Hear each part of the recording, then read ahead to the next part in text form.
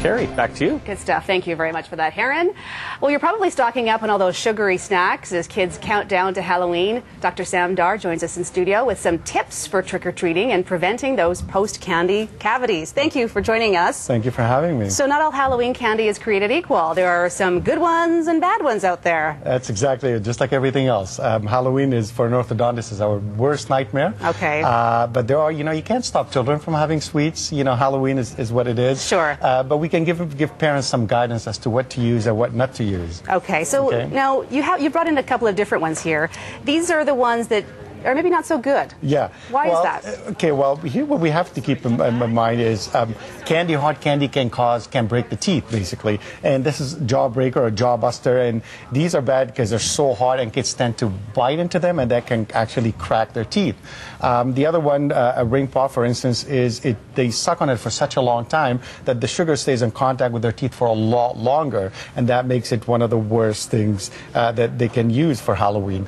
So these are some of the things, is basically how hard the candy is, how high the sugar content is, and how long it stays in their mouth. And that really makes it really, really bad. We can't disregard soft drinks either.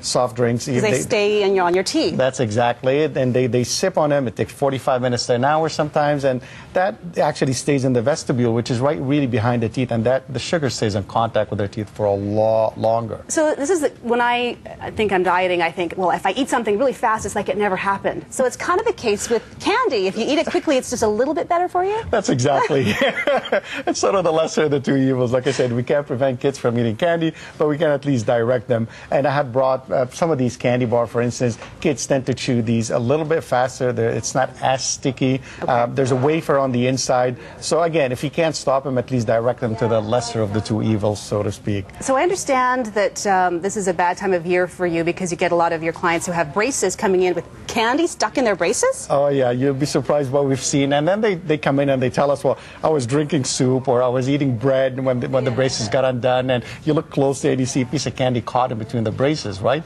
And that happens usually within the next 3 weeks after that. We're going to see a lot of these emergencies in my office, I can guarantee you that. Now, you actually specialize in Invisalign. Is it too young for children to have Invisalign, or is that really strictly for adults? It's for adults, but if children are really compliant and they've lost their baby teeth, 12, 13 years old, and they're compliant, we can give them Invisalign, at which point we see less trauma, so to speak, in our office.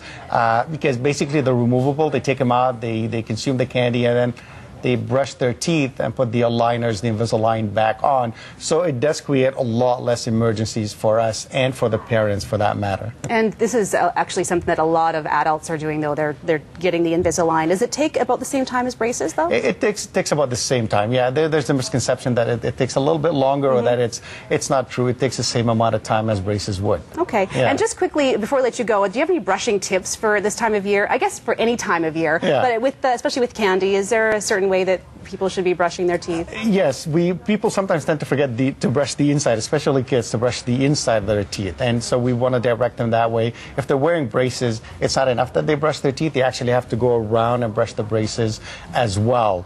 So brushing, which usually takes 2 to 3 minutes, when braces are on, they should take 5 to 6 minutes every time. So they just circle with a brush around the braces. An electric toothbrush will actually be a good idea for these kids because the manual dexterity is not all that good. Okay. So an electric brush will do the trick. Okay, sounds good. Listen, thank you very much for joining us. Now, I understand you just expanded into Alberta? Yes, just opened up an office in downtown Calgary as well. So we're doing Invisalign in there too. Well, congratulations. Yeah, thank you very much. Well, listen, thank you. Great tips. Thanks for joining us in studio. Thank you for having me. Dr. Sam Dar, thank you. Thank you. Still to come, rescue